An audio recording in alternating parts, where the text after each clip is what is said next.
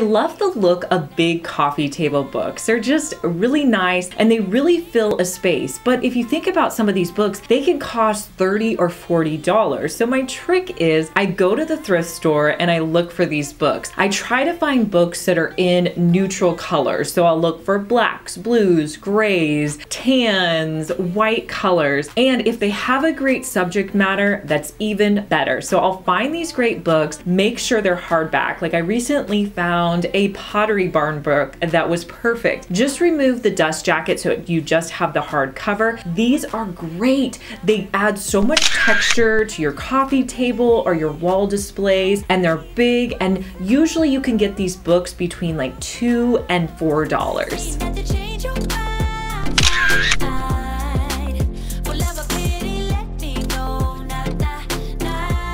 So a lot of times my kids will say, Mom, do you have a 4x6 frame? Mom, do you have a 5x7 frame? And I'm like, okay, well, we'll just go to the thrift store. The thrift store, you can buy these frames for $1. I recently needed a 5x7 frame, went to the thrift store, found one for $1. It wasn't the color that I wanted it to be, but that was no problem. I just painted it with 2 coats of this nomadic desert paint.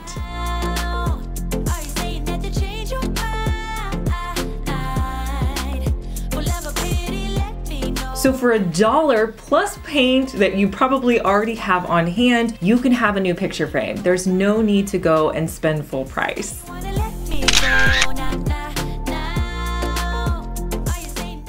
One of my most requested videos is to do more wall art. And while I love to create wall art, sometimes you want different prints or nice pictures. I really like to scour the thrift store for prints. Now, I would say about 98% of what I see at the thrift store, I wouldn't buy unless I recreated it myself. But every once in a while, I will find a really cool print. When I was at my last thrift store, I found this print. It was $20 and I just really liked it. I thought about maybe changing the frame. I didn't know if I liked the gold frame. In the end, I left it. I may still paint it black. I haven't decided on it, but you know, I can always change that. But I love the picture exactly how it was. So don't forget to consider your thrift store when looking for prints. Now, I wanted to pair this print with another print on this dresser that I had in the corner of my living room. So I already had this large frame from IKEA. It's just a white large frame, probably around $20, but I didn't have a print in it, and I wanted something super neutral, nothing that was going to be too crazy. So here's my next hack. You're going to get a piece of fabric. It can be any piece of fabric, but it's a really inexpensive way to fill up a print. So I went to Joann's, I found this print that I really liked. I grabbed a yard of it, which was more than what I needed. I think it was around $7 a yard because I got a clearance piece of fabric. All you have to simply do is add it to the back. You can put some tape on it to hold it in place and frame it up. And that's the picture I used to complement the one I got from the thrift store.